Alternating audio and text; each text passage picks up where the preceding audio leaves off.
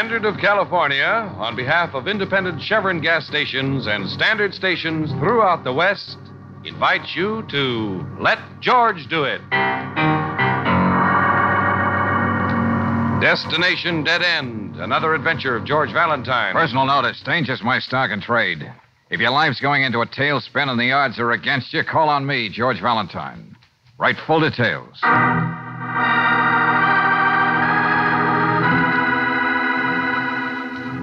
Dear Mr. Valentine, I cannot pay big fee for your services. That would mean I would have to go to my son for the money. That I would never do. But no matter what my son has done, he is still my own flesh and blood, and I must help him. He is in trouble. I know it. I feel it. Because I have to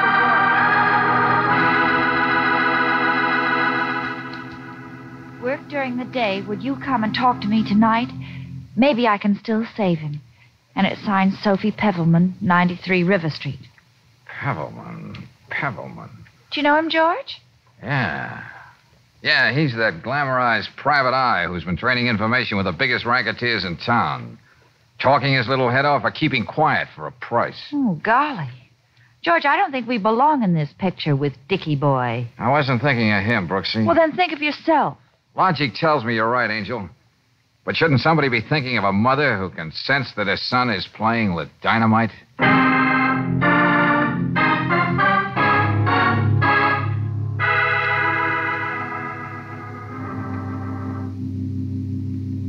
I can tell you everything later, Mr. Valentine. But right now you must go to Richard. Hey, wait now. I know something is going to happen to him tonight. Look, have a heart, Mrs. Pevelman. I haven't even had a chance to think about it. Oh, I was praying for you to get here. It was like a knife turning around in my heart to hear my son on the phone. Well, try to calm down. What did he say? He told me he was having dinner at the Richelieu restaurant. Well, the worst that could happen to him there would be drowning in a finger bowl. He said he ordered everything the best and had to talk to me this last time. That wasn't all he said. No. One more thing that makes me sure he is in terrible danger, Miss Brooks. What's that? When Richard was a little boy, sometimes he would get into bad trouble and run away. It is not easy for young people to be good in this neighborhood. Go on. When the trouble was real bad, he would say, "Goodbye, Mom. See you day after tomorrow." Then I never knew when he would come back. And is that what he said tonight? Yes. Don't you see, he was trying to tell me he did not know when I would see him again. Just like when he was a boy. All right, Mrs. Pevelman, you stay put. If it'll make you feel any better, we'll get over to the Richelieu and see what's bothering your son.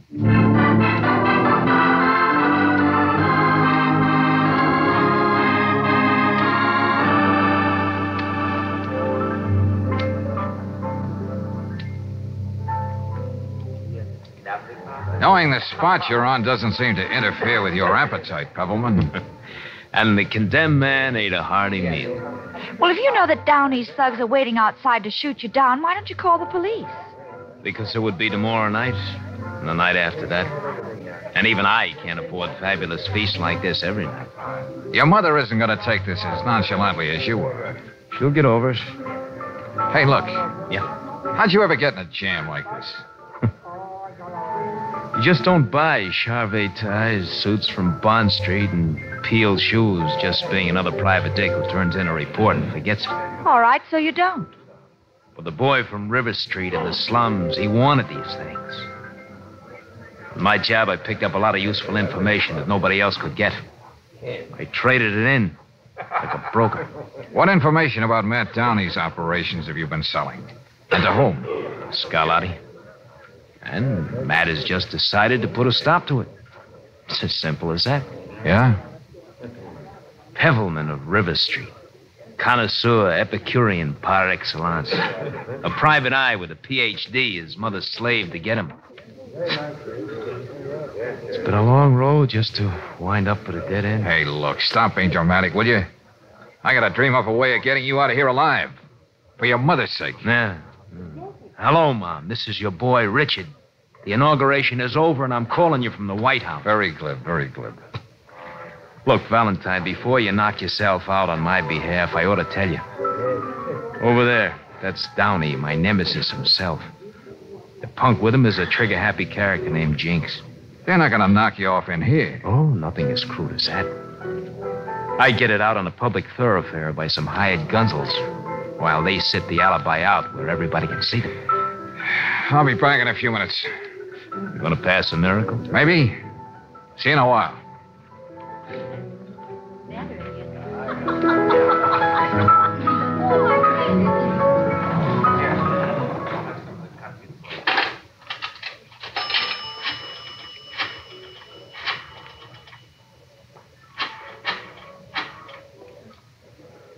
Find about me quick. Hey, please, this is the chef at the Richelieu restaurant on Carlton. Fire in the kitchen, everything. She is burning down. Hurry, right away, quick. Oh, now if my phony French accent didn't get in the way, something ought to happen.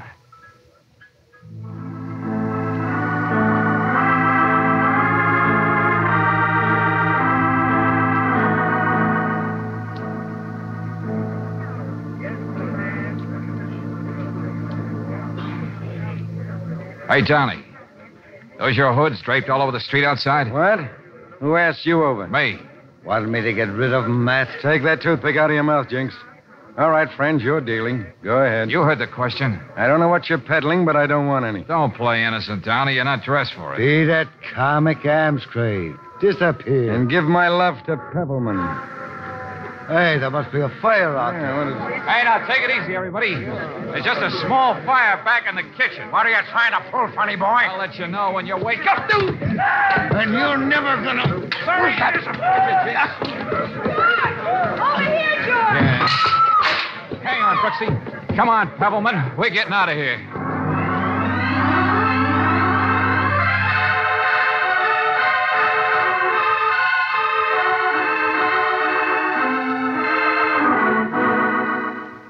Valentine, what's going to be next with you, huh? From day to day, the suspense kills me. Now you're turning in phony fire alarms. Look, Lieutenant, how about Pebbleman? You say you want me to keep him stashed away, huh? Well, what do I charge him with, pal? And how do I keep somebody from bailing him out? Pebbleman will be happy to be charged with anything just to keep Downey off his tail. Well, you could have found him jaywalking or talking sassy to an officer or putting mustaches on paintings in the museum.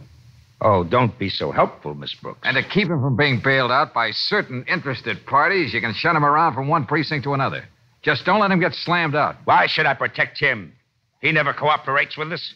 He won't tell us a thing. If Downey and his hoodlums are gunning for him, we ought to know why. Riley, you'd like to get something on Downey, wouldn't you? What do you think? All right, then. It's a bargain. Before the night's over, I expect I'll be seeing a lot of Mr. Downey.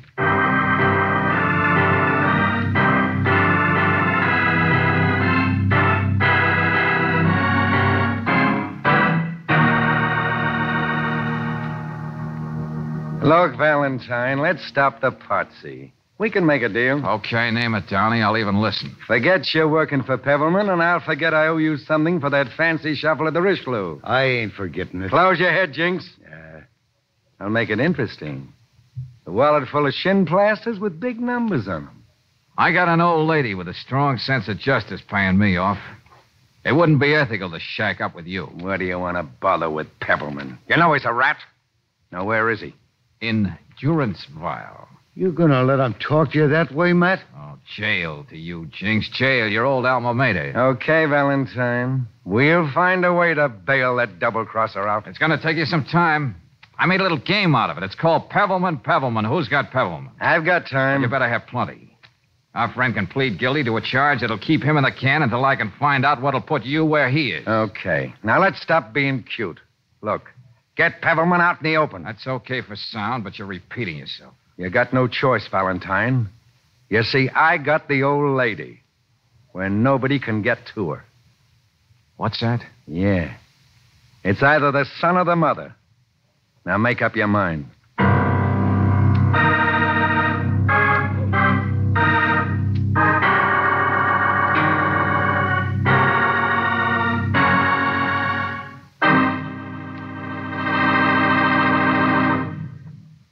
return to tonight's adventure of George Valentine in just a moment. Meanwhile, a word of advice from a fellow motorist. One of the worst enemies anyone's car can have is interior engine corrosion. And probably no one is more aware of this fact than a man who looks after a railroad's diesel engines. The man I have in mind is Mr. George L. Higgs, diesel locomotive supervisor for the Spokane, Portland, Seattle Railroad. Having had excellent results with RPM Delo oil in locomotives for years, it was natural for Mr. Higgs to use compounded RPM motor oil in his automobile and in his pleasure boat. Among other advantages of RPM motor oil, Mr. Higgs points out, quote, it's one oil that prevents corrosion and increases bearing life, unquote. Well, you don't have to run a railroad to find out that RPM motor oil gives your car protection you trust.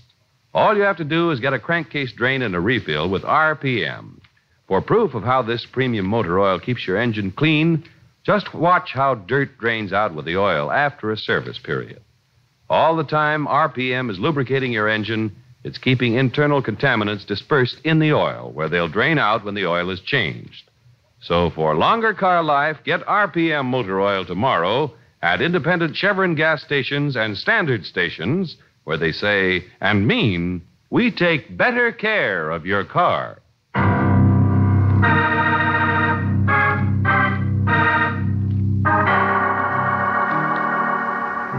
A strong-willed but humble woman tells you she fears her son is in trouble. And, brother, she isn't wrong. A private detective who thinks ethics is just another word in the dictionary has been peddling combustible information to two rival racketeers, and one of them, Matt Downey, is about to give him a permanent wave. If your glandular makeup is anything like George Valentine's, you play along. And Downey comes up with this fine-fingered gimmick. Yeah? It's either the son or the mother, Valentine. Now make up your mind. I'll play ball. How can I be sure I can trust you? You can't. You'll just have to coast on the deal. You like to make things tough, don't you? You know how much I trust you, Downey? As far as I can throw that baby Graham with both hands tied behind my back. Jinx. Yeah, Matt? Call Frankie out at the lake. Tell him to put Mrs. Pebbleman on the phone. You know what'll happen if you cross me. Oh, I'll be careful, all right. I'm not one of those morons who thinks it's a trend to be brave. Now you're being Frankie, smart. This is Jinx. Matt wants you to... I'll even let you go out and pick her up yourself. She'll be in the car with Frankie right near my place. Hold it a minute. There she is. Go ahead, Valentine. You all right, Mrs. Pebbleman? Mr. Valentine, Uh-huh. where's Richard? How is he? He's safe. Now, listen. I'm coming right out there to get you. You coming here? That's right. I will be waiting, Mr. Valentine. See you day after tomorrow. Day after? Yeah, right away. Now, don't worry about a thing. Goodbye. All right, Valentine. I'm taking your word that you'll contact your connections and let Pebbleman be sprung. Let's put it this way. My word is as good as yours. Take Route 22. About a mile past that big drive-in theater. Frankie'll be waiting at the bottom of the hill. Blow your horn twice so he'll know it's you. Yeah, just like in the movies. Be seen. Come on, Matt. What's the offbeat? Very simple. Valentine isn't coming back. You saw how troublesome he can be. But I thought you were... We're holding on to Mrs. Pebbleman. As long as I have her, I can smoke Sonny Boy out anytime.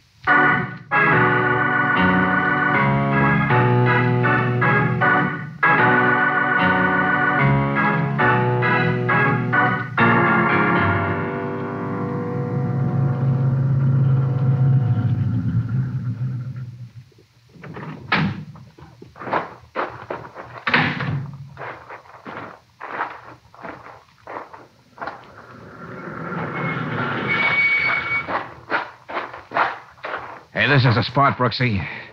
Did you manage Pebbleman's car all right? Oh, yeah.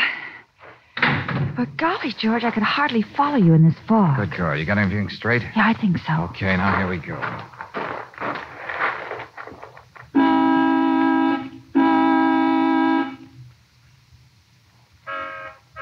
Here's the signal. Yeah. Hey, look, the fog lights just went on down there. Yeah, and that light over there. Downey's house. Now give me 5 minutes to cut across and get there. Then start up Pebbleman's car. Let it roll down the hill. The closer to those fog lights she piles up, the better. Okay, George. I'll be waiting here in our car with the motor running. Good luck, honey.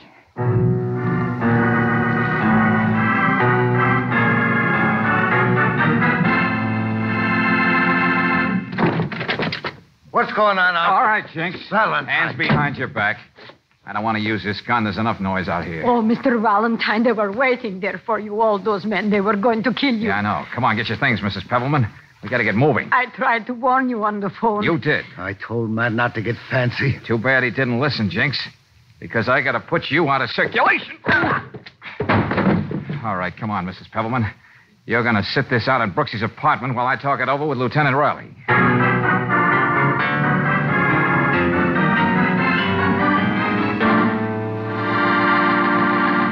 What do you mean, Pebbleman is out? You heard me. He wanted out. So he put up his own bail. But wait a minute, I don't get it, Lieutenant. The gears don't mesh.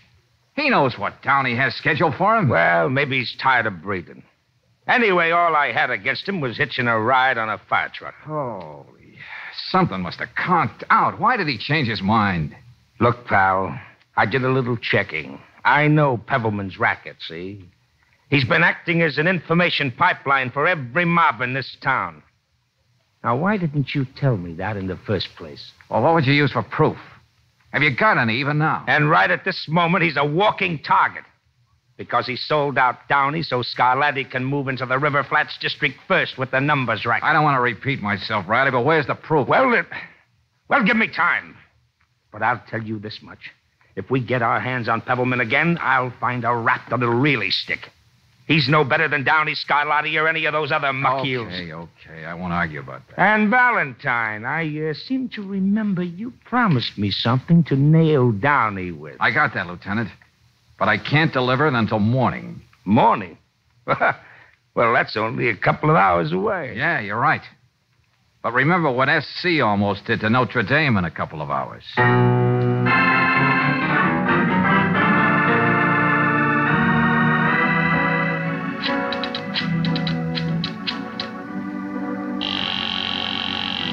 George, you don't expect to find Pebbleman at his house, do you? Frankly, no, Angel. Yeah? Hello? Hello? Say, who is this? He's there, all right. But that would be the first place Downey would look for him. Brooksy, I don't know what Pebbleman is up to. But if he wants to play it this way, I'll help grease the skids for him.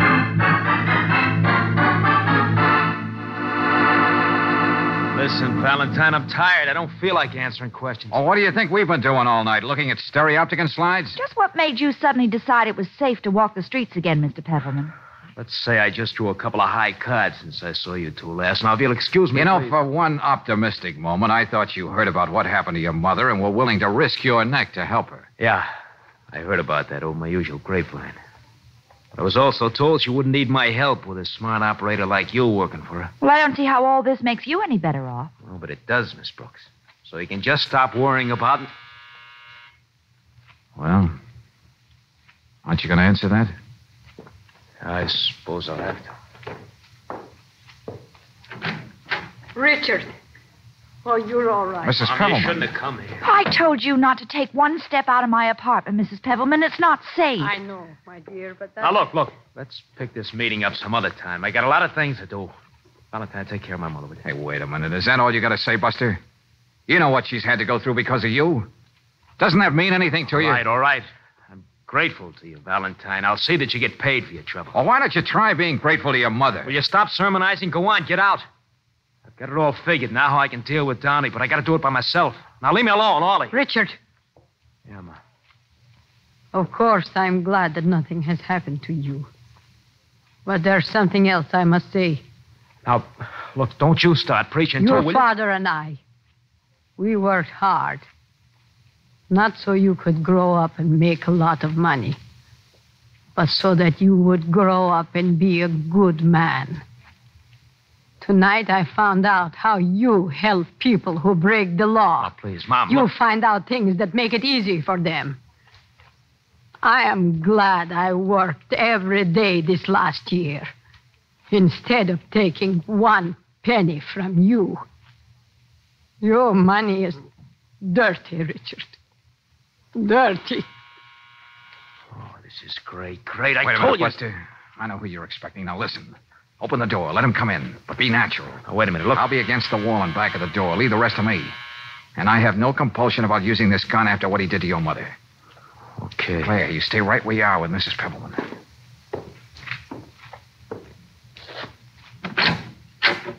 Oh.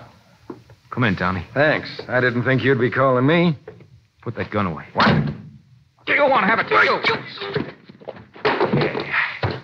I hope I didn't break your wrist. Pick his gun up. So you pulled another fast one, eh, Pebbleman? Now, look, this was Valentine's idea. I had a proposition to make, but I couldn't talk back to him. He had a gun. So I see. Go on, Downey. Go on, sit down. Now, Brooksy, get on the phone and call Riley. Tell him it's nearly morning. He'll know what I mean. Yes, George. How do you do, Mrs. Pebbleman? Please don't talk to me. George, there's something wrong. I don't get any connection at all. May as well give up, lady. We took care of that phone. What kind of a sucker do you think I am? Do you think I came over here alone? I suppose you got Jinx and his playmates cluttering up the doorway outside. You're so right. Well, funny boy, what's the next move? You can't call the police and you can't leave the house. And after a while, Jinx is going to get worried about me. Look, let's talk about my deal. Won't be any trouble at all to pin a kidnapping charge on you, Donnie. But on the other hand, I can see that my mother doesn't talk. Yeah? All you have to do is forget that you don't like me. Well, fair enough. Why not? I might even make it worth your while to come over to me from Scarlatti. You can start telling me a few things. Sure. Yeah, sure, Donnie. Then everything will be all right again, see? And nobody's going to get hurt. Oh, you're one sweet boy, Buster. Richard, do not even talk to that man. Tonight I heard what he does. He takes nickels and dimes from poor people to play numbers. He wants to do that in our neighborhood where you were born, to people you know. Richard! Look, Mom, I always had to look after myself. I can't stop now.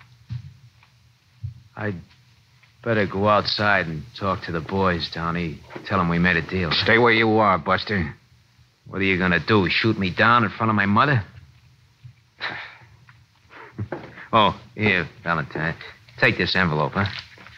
Give it to her later. She'll need it. Why don't you give it to her yourself? After tonight, she won't have anything to do with me or mine. You know that. I'll be right back.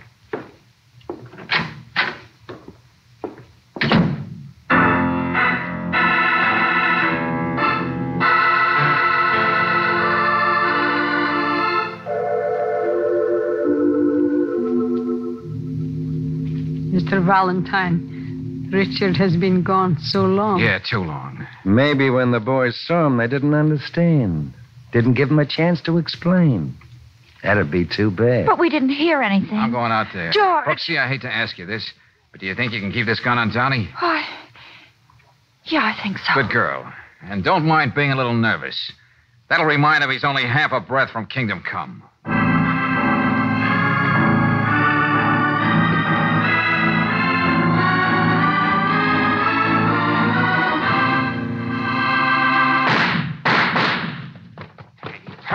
Help you. Get back in the doorway, you'll get blood. Hey, your arm. You're bleeding. Yeah, but look at that monkey sprawl out in the gutter. Okay. Now we'll just stay where we are. After those shots, the cops will be here any minute. Nah, they won't be in time. Jinx and another guy are in that hall across the street. I'm going after him. Wait a minute. Don't be crazy. Then I'm going upstairs and get down. Pebble! Oh, that fool!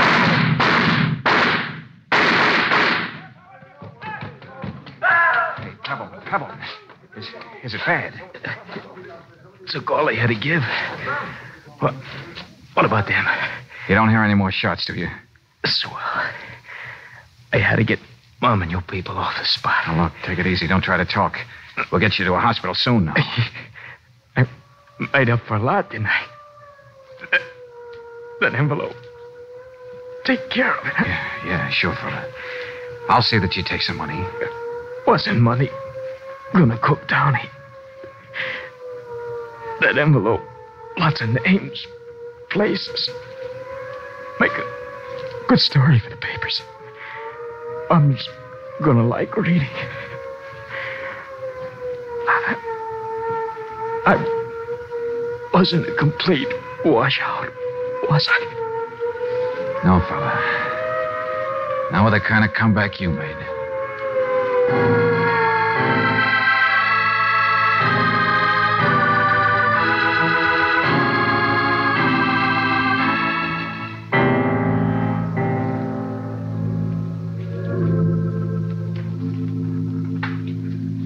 good morning, Brooksy. Hey, what's this? Oh, just a heart-shaped box.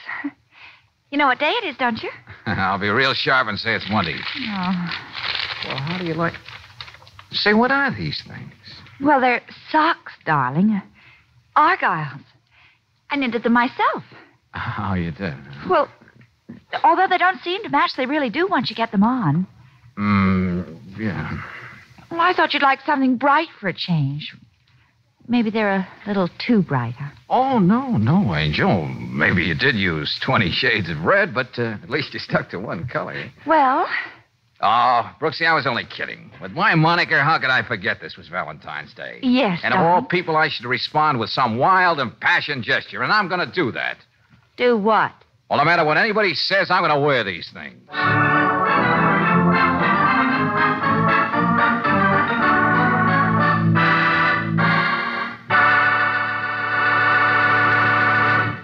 Tonight, I'd like to tell you about a friend of mine who has a brand new car. Can't blame him for wanting to demonstrate it to me, and I can't blame him either for getting embarrassed when his new car wouldn't take an ordinary hill in high gear. Look, pal, I said, what you better put in this here car is Command Performance. Command Performance, he said. Oh, you mean Chevron Supreme gasoline. Well, that's exactly what I meant, so I told him. For Chevron Supreme puts Command Performance in any car, new or old. That's because special blending agents in Chevron Supreme command fast start, speedy pickup, and all the power your car needs to make it great on hills. What's more, no matter where you drive in the West, you can be sure of Command Performance with this premium quality gasoline, for it's climate tailored to each different altitude and temperature zone. So in mountains, at sea level, or in the desert, rely on Chevron Supreme to put Command Performance in your car. Ask for it at standard stations and at independent Chevron gas stations where they say and mean, we take better care of your car.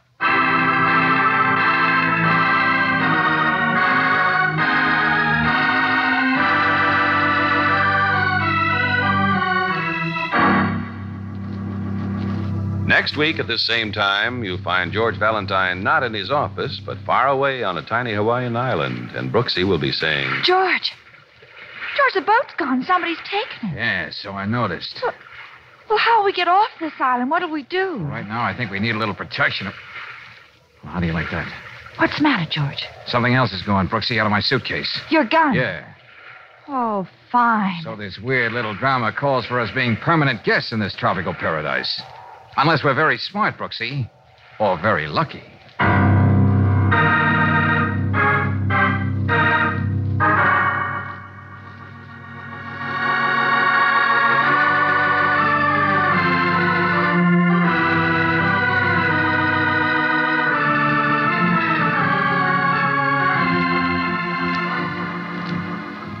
Tonight's adventure of George Valentine has been brought to you by Standard of California on behalf of independent Chevron gas stations and Standard stations throughout the West.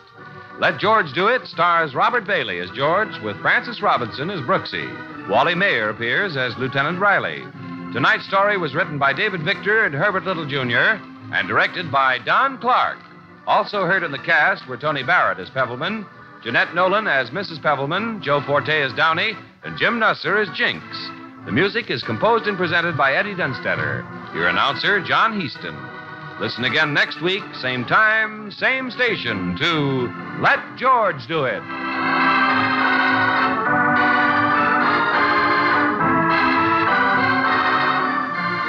This is the Mutual Don Lee Broadcasting System.